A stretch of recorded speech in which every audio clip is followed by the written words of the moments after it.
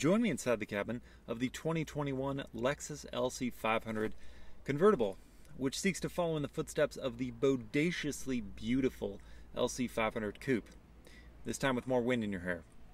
This car is not cheap at $102,000 to start, but nor are any of the vehicles it competes against, and this is the only one you can get with a naturally aspirated V8. So I've got good feelings, but feelings aren't worth a dime. So what we need to do is pour over the exterior, break down the interior, and then of course drive it. That's today on Miles Per Hour. And there it is, the 2021 Lexus LC500 Convertible. This one is painted in Infared, their name for it. It's a sumptuous shade of red.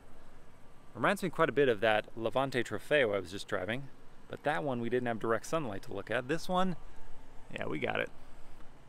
So I'm very pleased with it. There's only one color that I've seen on the LC500 Convertible that I actually like better, and that's the structural blue, again, their name for it, that they revealed the car in at, I don't know, LA or New York Auto Show, can't remember. But it was stunning, and that was part of an inspiration trim level. It's like a top-end trim for the car, limited production.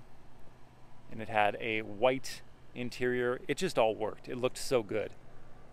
This is good too. Now before we get too deep into the exterior walk around, let me hit you some with him. What? Let me hit you with some quick announcements. Maybe, if I can get it out. If you've not subscribed to the channel, please do so. And hit that bell to get notified so you can get access to the daily uploads I got for you. The walk-arounds, the POV day drives, the POV night drives, the live Q&As, and the reviews like this one. And if you like what I'm doing on this channel, you're a fan, you want to support me, I really appreciate it, and you can do so a couple ways. You can buy a Miles Per Hour t-shirt like I'm wearing right now, or you can become a patron on my Patreon account. Got a few different tiers with different perks for you, and all in all, just supporting the channel. So, announcements aside, let's talk LC500 Convertible style. So up here at the front, dominating the front fascia, is that spindle grille that we've seen on some other Lexus models, but I don't think works anywhere else nearly as well as it does here on the LC500. It goes with the concept car-like styling in a production car, something you can drive on the road. It has presence. And it looks high quality. Yeah, you get up close, those are plastic pieces, but the gunmetal gray finish with the chrome borders on the outside. The Lexus badge isn't too large. Down here, we've got a different color, like a platinum trim piece, and then chrome, formal chrome down there. So they're playing with different colors and different materials here, and it works. It works for me. Moving on to the LED daytime running lights. It's got like a fish hook design, and those are attractive, handsome, perhaps. And then moving on to the headlights, as standard you get LEDs, they're projector lights in this kind of tri-beam pattern with, looks like lightning bolts accenting the inner housing. Down here you're going to find your turn signals that are amber, of course. And then in here we've got some air channel to the front tires and brakes, but no real big air vents kind of below the headlights like you see on a lot of cars. That's all integrated, the intercoolers, the cooling system for the car. It's all getting air from the front grille because it's oversized. We can see the sharp hood creases. One there, one there. And as we move to the side, give you a front quarter, we can see these optional 21-inch forged alloy wheels that look really good from far away. And they work with the convertible more than they do the coupe, because you can get them on the coupe as well. But as you get closer, I don't know, there's something about them. Maybe they're not sharp enough, maybe they're too rounded, maybe it's the black with the chrome, maybe it's the etchings in here on the black pieces. There's something about them that I just am not sold on when I'm close. You do get 20 inches as standard, so again, these are optional. And I've seen aftermarket wheels on the coupe version of this car that look spectacular, so I'm thinking you could replace those and it would be an upgrade. But those are wrapped in 245 section front, 275 section rear, Michelin Pilot Super Sport tires, good tires, and flowing along to the profile here. It's got very much a yacht presence, right? Especially that big deck on the back. But looking spectacular with the roof down. Roof up, we're gonna see in a sec. You tell me what you think. Don't love it as much, but the roof down, it's nice. A couple things to call out here. We've got this big kick up coming up towards where the folding fabric roof is gonna be stored under that. So it accentuates that, but it's not a huge dome back here like we see on some convertible rivals. It's smoother, more well integrated. It's got a bit of a raised portion there, but then levels off into a flat piece back here. And I prefer that. I think that's styled well. Like the front, we've got some air channeled to the rear tires and brakes. And moving along towards the back, more good angles. It's both smooth and sharp. They found a way to integrate it well. The lines, the creases are sharp, but the curves are smooth. Here's another good curve right here. The integrated trunk, smooth in here and then pinched, and it just works. I like that. Here's that big deck I was talking about. And this is all leather up here, adding to the high quality look and feel of the car. And you can see your first glimpse at that toasted caramel interior. It's, again, Lexus's name for it. Not caramel, toasted caramel. You gotta have your caramel toasted in the LC500 convertible. At the back, we see some LED taillights with this really cool 3D tunnel effect. Like you just follow the lights on in. Love that. Turn signals like the front are gonna be teardropped down there. And more of this dark metal trim mixed with more chrome pieces up top. Getting down to the bottom here, we've got a black finished, black gloss diffuser with chrome accents inside and exhaust finishers. And just one exhaust port, it looks like, on either side.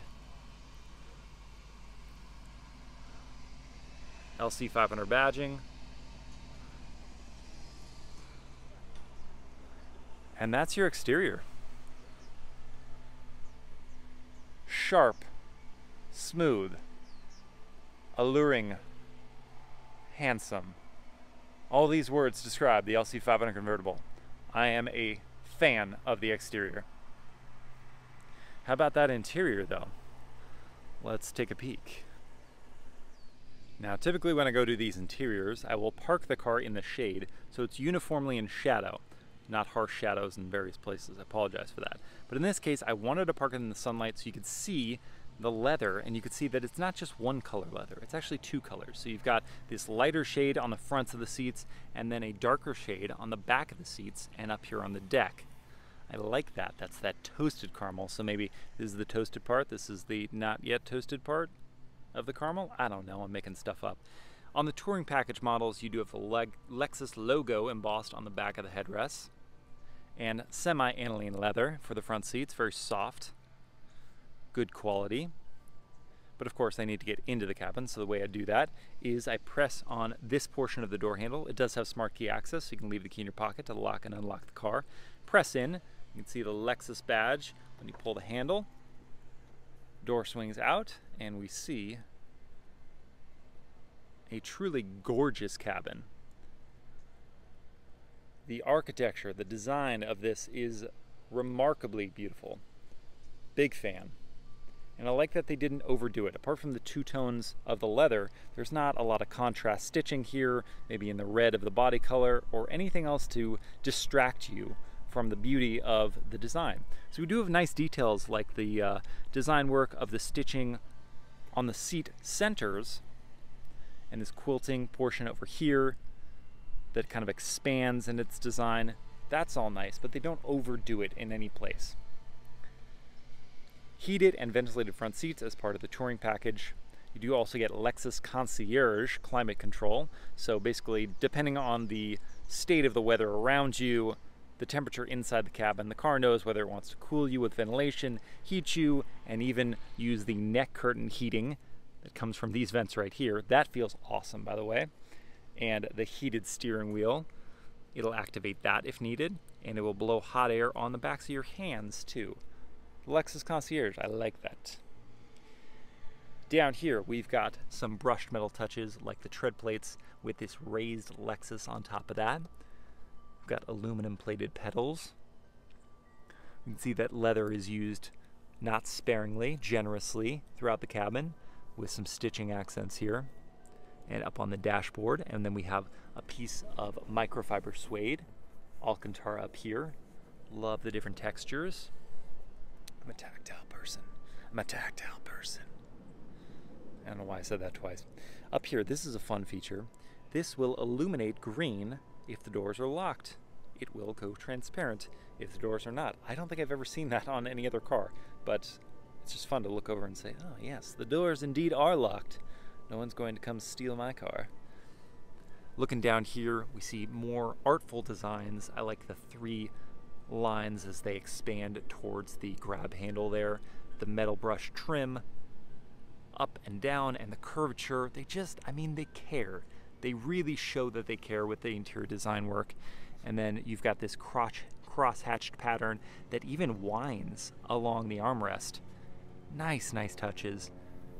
Down here, it does turn into plastic, but it still is a softer plastic. It's not that hard, scratchy stuff that we find on less premium vehicles. It doesn't have logos anywhere here, but we do find one here for the 13-speaker Mark Levinson sound system. Not being a super audiophile, I can't really tell you whether it's the best sound system, but it's a good one. And before we hop in, we need to address the fact that this is, on paper, a four-seater. 1, 2, 3, 4. Count the chairs. But I ask you, who would torture anyone, adult or child, by placing them back here? That's the legroom of my seating position at 6 feet tall, okay? No one is going to fit back there. No one. So these are decorative, or they are places to put your backpack or your groceries or something you don't want to go put in the trunk. No one's going to sit back there. I'm going to show you. I'll try. So you pull this handle right here, see to go forward. It'll take a second to get up there. And we're good. There is a decent size opening for me to get back here with my body. Oh, don't trip, Miles. And then we're sitting here and oh my gosh. Oh, it's so upright. Oh, it's so upright. I'm not comfortable, guys. This is just like a straight angle. And yeah, okay, I just want to, what happens when I put the seat back? Is it going, oh, it doesn't even want it. Okay, that's it. Oh, no, please stop. Okay, that's good. It resisted, it felt the resistance, and it knew to go forward 2 inches. That still doesn't help me because my legs are squished off to one side or the other of the seat, and I doubt I could probably close that door. I mean, yeah, I could probably close the door. But no, I wouldn't want to sit like this. And with the convertible top up, I don't even, no, there's just not a chance. It wouldn't work. Guys, it's not going to work. But I did it because I love you all, and I want you to see. I want you to see me struggle. Okay, so that's the rear seats. Other cargo storage solutions include a trunk. Ever heard of it? Coming to the back, we've got 3.4 cubic feet of space. There's a regular sized backpack for reference. So you can fit like probably 3, maybe 4 of those, which probably equates to 2 good sized duffel bags, 2 medium sized suitcases, or, it's appealing to the clientele here, 2 sets of golf clubs, bags. Yeah, you could fit 2 golf clubs, but probably more than that. 2 sets of golf bags back here with many clubs. All right, that's your trunk. let's get inside. Close that door. Nice solid sound there. And take a peek. Do a quick pan. Nice. Alright, so let's talk about the steering wheel. Nice thickness here. We've got some perforation at 9 3. And then complete leather border. It is heated, as I mentioned, with the touring package. And then a nice leather piece above the airbag. Lexus logo. And most likely plastic, but it looks and feels high quality. Then we've got some aluminum paddles here. Good size ones as well. Nice travel. And then up there, we're going to have our digital instrument cluster. And let's see it in action. So we press the start-stop button, and we're going to get a welcome sequence. Ooh, it's nice. All right, so all of your most pertinent information is here. You've got your tachometer, you've got your speedo, got some trip info, but then the info, apart from that, can change. So we press this button here on the steering wheel, and the gauge moves over. How cool is that? And then you've got various settings, telemetry data, media, trip info, all that is right here. Ooh, and a G meter. You're not going to use that in this car. Okay, so that's that. Then it moves back. You've got your drive mode displayed there. How you control your drive modes is with this set of antennas here, left and right. On the left side, you've got snow and traction control. Hold that to turn off traction control. On the right, we've got a bunch of different drive modes. Press in for normal, press one more time to get to custom. Boop. Boop. And then crank up to get to sport. Changes up the dial a bit. I'll show you that one more time. Sport. And then crank up one more time for Sport Plus. That's cool. And then it's a redundancy over there. Crank down, and you're going to get to Comfort. And one more time, and you get to Eco. All of those are shown there, so you know what drive mode you're in all the time. Man, I just love this Alcantara up here. It's so nice. As an option on this car, beyond the touring package, we have a head-up display. Not the sharpest thing in the world, but it does have a tachometer on there. Wipers, turn signals, and then some adjustments for your active safety features. So as standard, you get Lexus's Safety Plus group of active safety goodies: adaptive cruise control, lane keep assist, lane departure warning, automatic emergency braking, blind spot monitoring with rear cross traffic alert. All of that is bundled as standard. That's pretty nice. Volume controls over here. Trunk release, head-up display, turn on and off, open your fuel tank. And then moving over, I mean, there's such nice details with the stitching and the leather work. I like this grab handle in the center here. You've got two grab handles for this passenger. I guess you really need to hang on. But the design work is so, it's very, I'm losing words here, guys. I like it a lot. And the brush metal trim as accents there. So, oh my gosh. Guys, there's a CD player in this car. I think I just noticed that. They hit it well. There's a CD player in a 2021 model year car. Okay, so that's a thing. Climate control.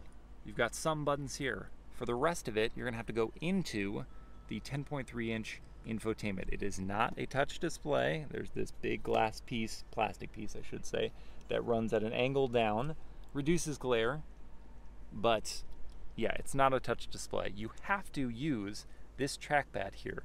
Great in theory, poor execution. I am not a fan of how this works. It's designed such that there are like 4 quadrants, and it's supposed to work like a computer trackpad, I suppose, but it just ends up being very frustrating. It never goes exactly where you want it to go. Sometimes it'll read your input, sometimes it'll skip to. It doesn't always work very well. Not a big fan of that. You do, however, as your saving grace, have Apple CarPlay and Android Auto. Android Auto is new for 2021, and so with those things, you can get by. You still have to use the trackpad because it's not a touch, but you can make it work. You've got a volume control here, radio, media, map, menu, and back button. Navigation is standard in this car. Sirius XM radio, all that good stuff. And then this is fun. Leather, nice, looking, feeling, gear selector, but then the orientation of a Toyota Prius. So over, up, reverse, back, down, drive, down one more time for manual, auto hold. Love cars with auto hold, that's a plus. But it just feels weird if you've ever driven a Prius to be like, oh, this is my $100,000 Lexus. Yeah, it's got the same orientation. You get used to it, but the first few times, it's just frustrating. Off to the right here, we've got an analog clock with some nice details in on the clock. And then speaking of nice details, this is, again, not something with texture because there's that plexi panel there, but it looks pretty cool. They just seem to think everything through in this car. That's my takeaway. Moving our way back. More leather on the center console here. Looks and feels sublime. That's a big, look at the size of the center console. Wow. And then we've got a stitched border there, dark metal trim piece here that if you press down and pull back will reveal a cubby where you find our key. On the front we've got the Lexus badge, textured black with a dark metal border. On the back we've got lock, unlock, and hold for the trunk release, and then Lexus written out down at the bottom. The weight is average. Doesn't feel that high quality to me. If you want more storage, you're going to lift up there, and we will reveal a pretty decent sized cubby here with two USB ports, USB, not USB-Cs, aux port, and then a DC socket. So you've got some connection ports. Press that down, it will go back. That's pretty nice and smooth. And then we've got a hidden cup holder that I don't know yet. We have to do the big bottle test, but I don't know if it's going to fit my large water bottle. Let's find out. Big bottle test. Lexus LC500 Convertible. Getting it on. It's going to not really fit at all. I mean, I guess I could stay there, but that's going to be in the way. So that's a fail. Door pocket. No. I mean, it'll sit between, yeah, again, it doesn't work. Well, I'm going to try the center storage area. I don't know if it's going to, oh, what the, yeah, that is incredible. In a car like this, to fit a big bottle, I am impressed. All right, Lexus LC500 Convertible, you pass. You pass the big bottle test. Well done. But then I'm left wondering, how do I put down or raise the soft top? Do you see any buttons here? I don't. Which is really how I felt for 10 minutes trying to find the controls. And then I realized they're hidden in this compartment right here. How covert is that? Look at that. You would never know. I mean, unless you're smarter than me, I guess. Then you'd know. Raise that up and it reveals your controls for raising and lowering the soft top and the windows on the side. So let's do it. Let's put up, sorry, the top's already down. Let's put up that soft top. It's going to be a 16-second process. I'm not going to make you count it out with me.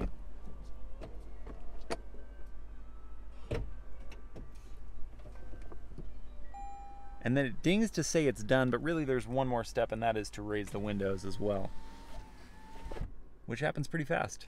Okay, now with it up like this, let's see how it looks from the outside. All right, top is up. We are back in the sun. How do we think it looks?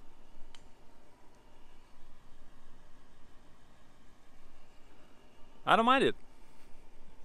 I don't know if I would choose a black top with a red body and the tan interior. I think those three together may not work. You can choose a beige top.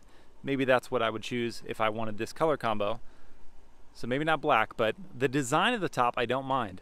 I like that it's a pretty narrow strip up there, not too much fabric. And I also like that it leaves the convertible design language to be accentuated, to be emphasized. So we still got that kick-up line here. And really, you, with the top up, can picture it without it. It still looks like the convertible. Not every convertible looks okay with the top up. This one does. Yeah, I think they pulled it off. What do you think? Disagree? Agree? Let me know in the comments. Certainly not as pretty as the coupe. But then again, I think even with the top down, it doesn't look as pretty as the coupe. That's just me. All right, let's hop into the car. Let's put the top down, which will take all of 15 seconds. 16 to put it up, 15 to put it down.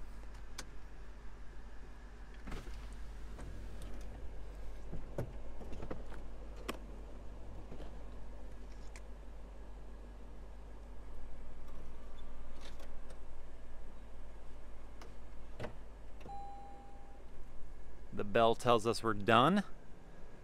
And you know what we got to do now? We got to rev this sucker up, which is not going to help the fuel economy. 15 city, 25 highway, 18 combined.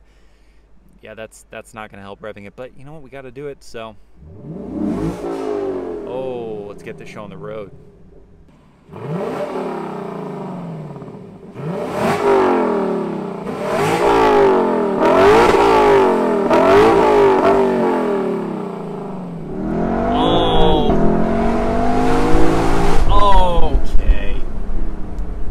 Guys, can I just take a second and present to you one of the best sounding engines you can find in a car today?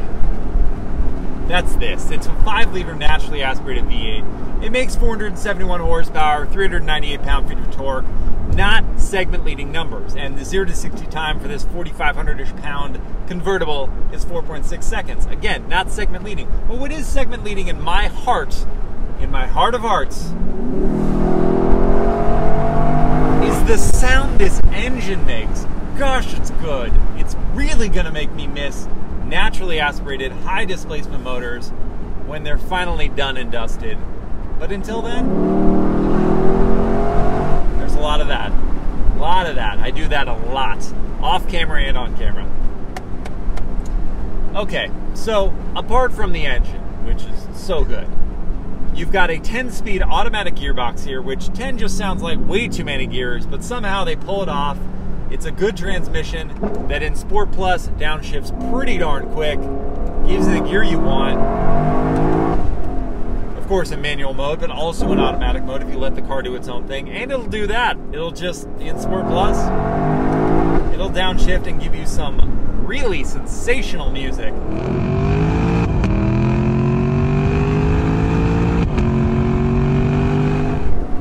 It's a good gearbox, and I like these paddles. They're good size. I like the feel of pulling them. Makes me want to do it a lot. But that's all performance stuff. Keeping on that theme, how are the driving dynamics? Well, I'm going to take it out of Sport Plus for a sec as I explain this. They're good, but let's keep in mind, this is a convertible, and for the most part, this is set up as a Grand Tourer. So when you get into a corner and you take it pretty hard, you're going to feel a tiny bit of chassis flex, and the steering is going to give you the lightness and the precision you want, but it's not going to completely engage you, not like a Porsche will. And that really just sticks with the theme. This is a Grand Tourer. It is so comfortable. The engine sounds so good, and the force of acceleration is really there, mid-range and from a dig. I have no complaints in terms of the performance. I will not harp on the way this car handles in a corner, the little nitpicks that I could do, because really you shouldn't be taking this to a racetrack, even the coupe, not that car. And even on a tight canyon road, it just doesn't seem like the character of the car. Long sweepers, fast straights, that's the LC500 Convertible. And we'll leave it at that in terms of the performance. How you feel on a daily basis, that is what I want to spend some time talking about. You put the top down. If you live in Southern California or a place that's warm, temperate like this, you're going to want to put that top down all the time. Because two things. One, so you can hear the engine better, because that doesn't get old. But two, because they've engineered so well the lack of wind buffeting. Other cars where you get, when you put the top down, flap, flap, flap, flap, flap, and it gets so annoying so quick. This car, freeway speeds now, let's just get up there, 65 miles an hour. It's great. It's awesome. The high windows, the high belt line, that extra wind buffer glass in the back, it is so good at filtering out that annoying wind buffeting that happens typically in cars, such that you're like, well, I don't really have a reason not to put the top down. If it's not raining, we should put that top down. And another thing that helps in that regard, even if it's chilly, even if it's a chilly morning, you may want to put that top down, because the Lexus Concierge, yeah, I love that, Lexus Concierge will use the neck curtain warmers or the steering wheel heating or the vents to blow hot air on your hands. It'll use all those things to just make you comfortable. And that's what this car is about. The seat is so supportive, so comfortable, ergonomically designed. I found a great driving position. The suspension, the adaptive dampers know what they're doing. They're right in that sweet spot between firm and taut, so it really handles itself well in a corner, but also not like melted stick of butter soft. So it's plush, it soaks up those bumps, it doesn't deliver it to your body. They've just done such a great job with the driving dynamics of this car. And it's just such a pleasure to motor around in all the time. So good. The safety features, I have some quibbles with those. Yes, all the suite of Lexus Safety Plus, whatever they call it, is standard. The adaptive cruise control and the lane keeping assist, but I was not finding that on the highway the lane keeping assist was actually doing its job. It let me go well out of my lane, into the second person's lane, the one over left or right, and then maybe like, oh shoot, look what we did. Then it might correct you, but then ping pong you to the other side. So the lane keeping assist system needs work. It's not on the level of like BMW and Mercedes-Benz. Certainly not there. So little quibbles there. That may help it as a Grand Tourer if they can fix that stuff. But in terms of driving dynamics, literally no complaints about this car. None. But we got to frame it for what is your $102,000 as tested. We're looking at $112,000. But what does that buy you relative to what you could buy? Well, we have already said Porsche. We've got the Porsche 911 Carrera Cabriolet.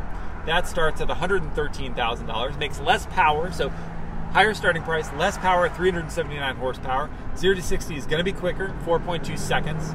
And top speed is going to be higher at 180 miles an hour.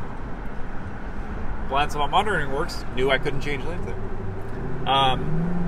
Then we also have, was just in the non-complete R, but the R dynamic version, the 2021 Jaguar F-Type R convertible. That's going to start at $108,000, I believe, and make significantly more power, 575 horsepower. And the top speed is going to be higher, 186 miles an hour. The 0 to 60 is going to be faster, 3.5 seconds to 60. But it is not in any way going to give the same level of comfort and pleasure driving this. And I don't think it looks as good with the changes for 2021. I don't think it looks as good as this. So then that leaves the Porsche 911 Carrera Cabriolet.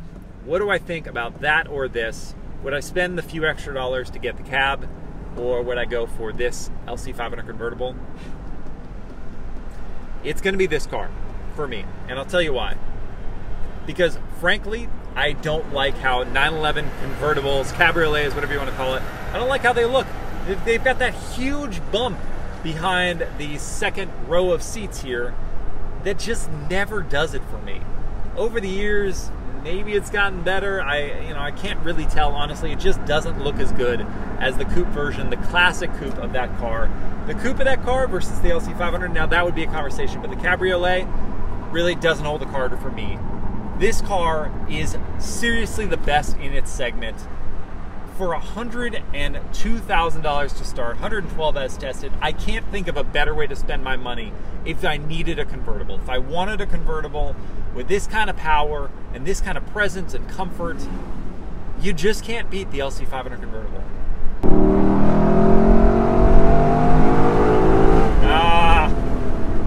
All the time, Matt, please. All the time.